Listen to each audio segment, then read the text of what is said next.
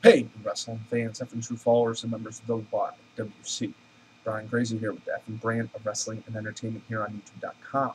I'm back with your TNA Impact results from November 10th, 2011. If you guys don't want to know what's going to happen on the show before it airs, please turn this video off now. So we'll jump right into it.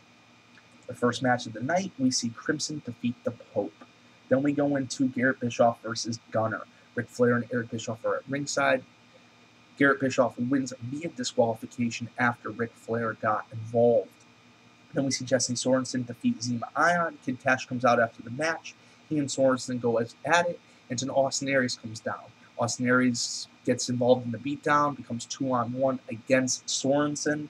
Cash versus Sorensen versus Aries is made for the X Division title at Turning Point. So not only do we have Morgan versus Crimson, big three-way dance for the X Division title, and you guys will find out a little bit later in these results what the title match at Turning Point is going to be. A major superstar is back in the title picture. So bear with me for a minute.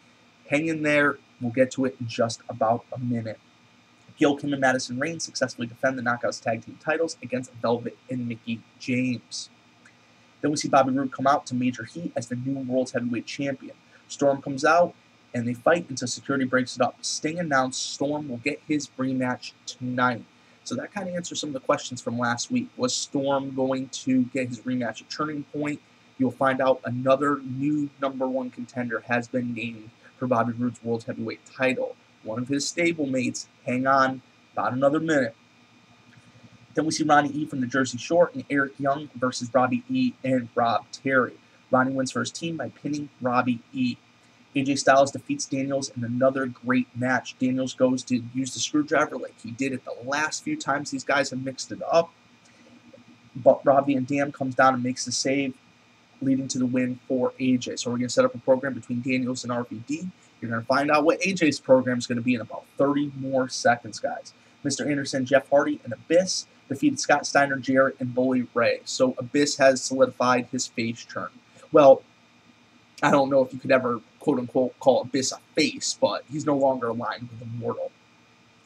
And then before James Storm and Robert Roode's match, someone attacks James Storm, and Storm doesn't know who did it. The match barely goes on. Roode wins after Storm passes out due to excessive blood loss, and Roode pins him.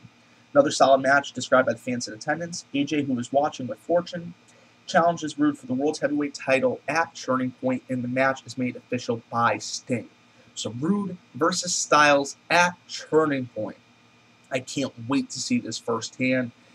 Guys, leave some comments below. Let me know what you think about the November 10th edition of Impact. I will post a full review after I watch the show firsthand. For the effing brand of wrestling and entertainment, Brian Crazy, thanks for checking this out, and I'll catch you later.